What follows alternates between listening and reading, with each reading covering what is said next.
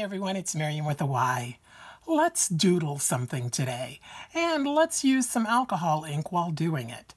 And rather than just making something that's just abstract, how about we make something that's recognizable as somewhat of a scene?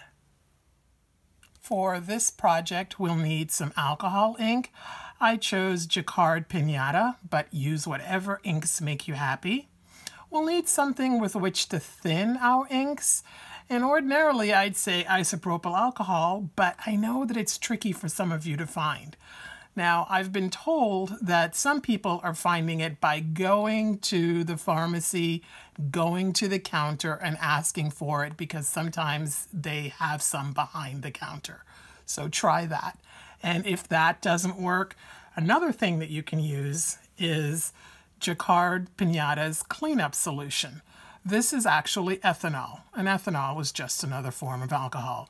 It's actually a little bit stronger in being able to clean up alcohol ink than isopropyl alcohol, so it thins the inks really well. So this is an option. You'll also need something to hold your inks while you paint. You'll need a couple of paint brushes, a pen with which to doodle. Now, ordinarily, I love Faber-Castell's Pitt Artist Pens or Sakura Pigma Microns, but for today, I'm going to be using Sakura's Microperm.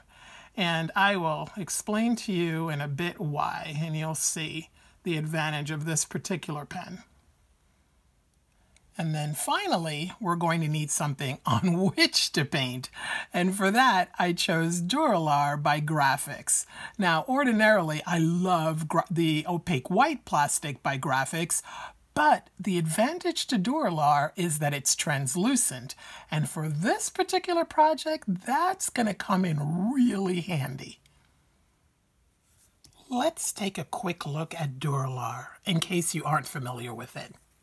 There are a few versions of it, including a completely shiny and clear version, but the one that I love the best is the matte frosted version. It comes in a pad of 25 sheets that are 9 by 12 inches. And as you can see, the sheets are translucent. I've cut one sheet in half, so we'll be working on one of these resulting 6 by 9 inch pieces. One advantage of this translucent substrate is that you can see through it, and this allows you to trace the images you want to paint. Because of that, I get to sketch out what I want on a separate piece of paper. I can make all the mistakes I want on that sketch, and then use the sketch as a template for the actual piece I want to make on the Dura-Lar. Now, since I seem to love to draw rocks and pebbles, I'm sketching a pile of them and some underwater foliage. I seem to have an affinity for that too. I'm not going to sketch everything, just the main parts to give myself kind of like a preliminary layout of where I want things to go.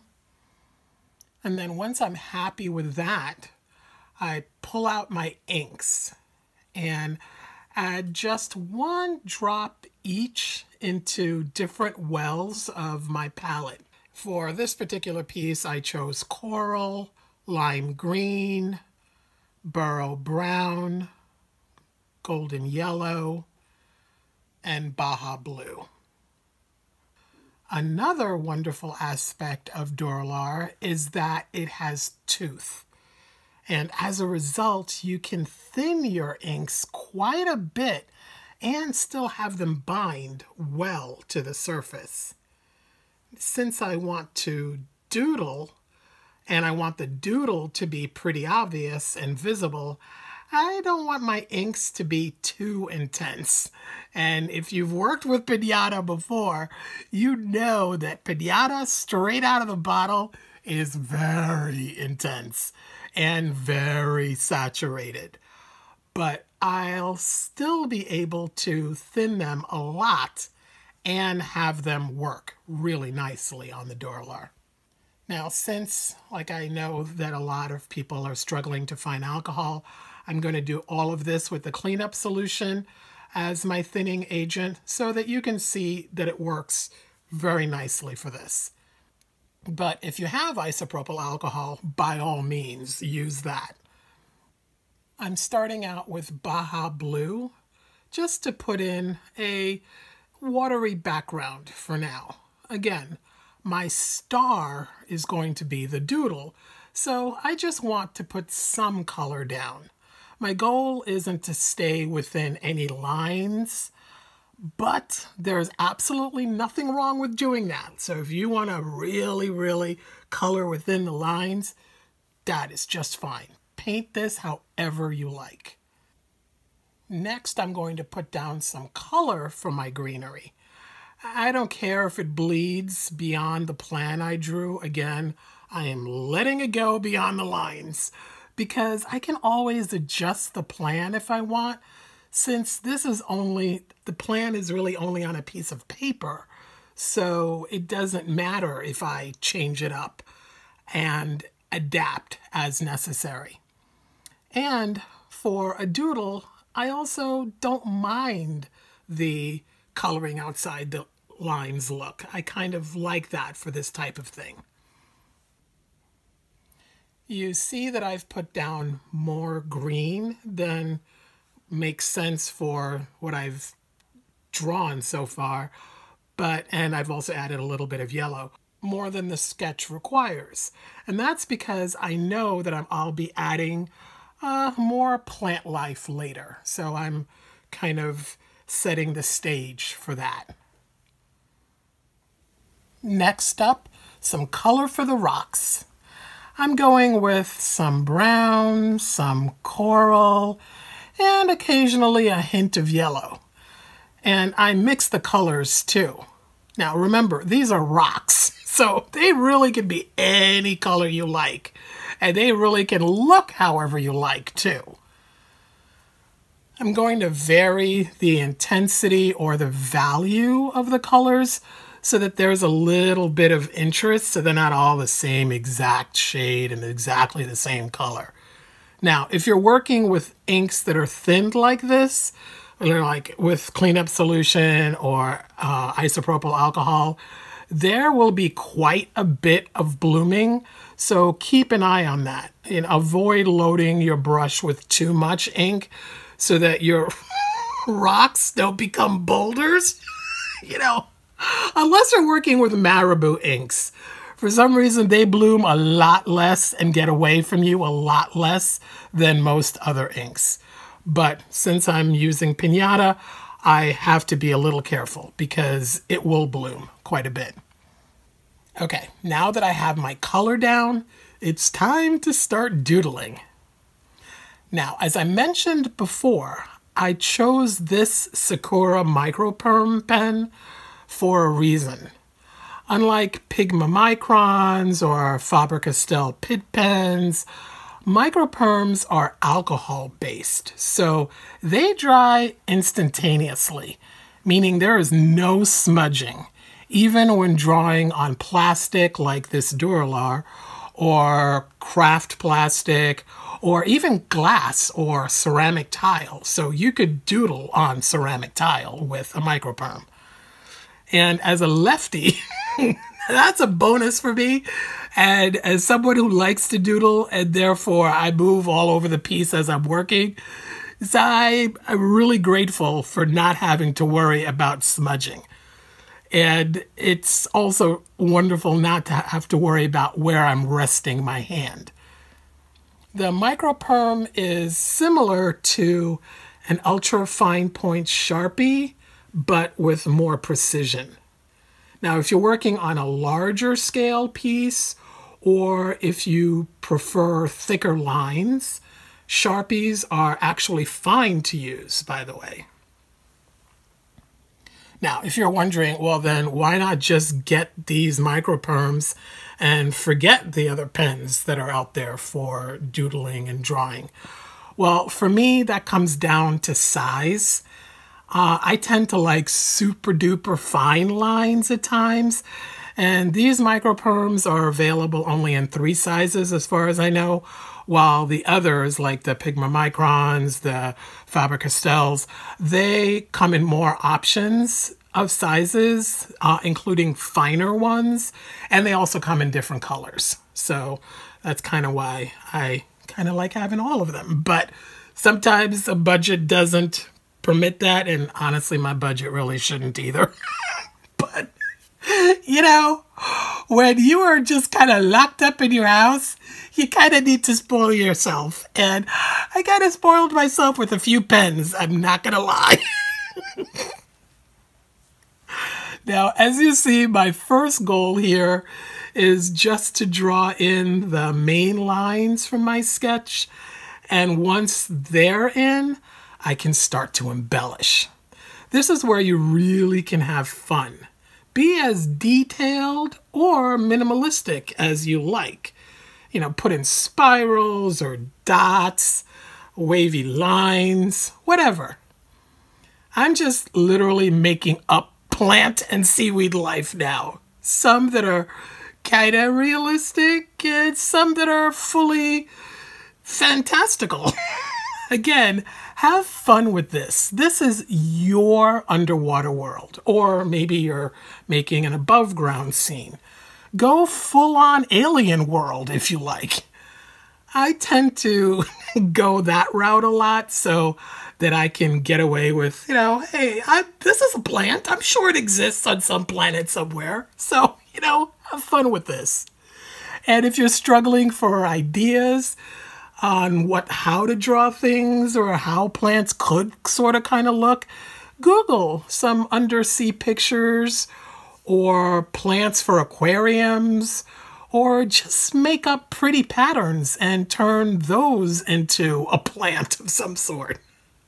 I'm really just doodling away on the green blobs that I had put down as my background. Oh, and by the way, no one says your plants have to be green either, by the way. So you could just make them blue or orange and blue. Have fun with this. We're doodling, remember. We're just doodling. Now let's add a little dimension to some of these elements. And we're going to do that with a centuries-old technique called stippling. Stippling is using dots of one color to create patterns or shapes, to give something a sense of opacity or shading. You can create an entire drawing by doing nothing but stippling, but here we're going to use it just to give some things more of a 3D look. Now, to make something look dark, what you do is you pack your dots closer together, or you put in layers of dots in the same place. And to give things more of an airy look or a lighter look, you space your dots more widely apart. Here I'm using dots to suggest shading on this frond of seaweed. And with very little effort, it all of a sudden has more presence. Now, what I think will really benefit from this technique are the rocks. So let's tackle those. Now, I'm going to assume that the light source is coming from the right. So if that's the case, the left side of the rocks should appear darker. To that end, I'm concentrating lots of dots to the far left of each rock, and then I'm gradually decreasing the concentration of those dots as I move toward the right of each individual rock. So as I move toward the side that would be facing the light, I want less dots, fewer dots. When stippling with this type of pen, be gentle with the nib or the point of the pen. Avoid pounding with it. Instead, use the lightest touch that you can. A good pen will deliver ink with hardly any pressure. Like, it should be, I mean, really, the lightest touch you can possibly give the paper or substrate. And if you're gentle, the nibs of your pens will not only last longer, but they'll stay nice and sharp longer too. Now, while I'm stippling, I'm also trying to suggest contours with the dots to make the rocks look roundish, but still have some bumps and protrusions. Like, I don't want them to look like, you know, smooth like eggs or something like that. And I'm doing that. I'm kind of giving those rocks those contours by clustering some dots into almost crooked or curved lines, just here or there. Periodically stop, look at your piece, and decide where you might need a few more dots to either emphasize a shadow or maybe put in some of those contours. And then, because I don't know, I love drawing pebbles. It's like a sickness, I know. So I kind of have to doodle a few of those too. Gotta make a couple pebbles here or there. They're also a great way to hide boo-boos. So if you kind of messed up a little bit, make a pebble. That's my solution to everything.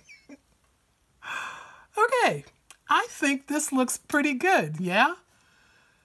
Well, of course we could stop here, but you must know me better than that by now, right? So let's add an occupant to our scene. To help with that, I go back to my original sketch and make up a simple doodly fish. So far I've told you about 2 advantages of working on DUR-LAR.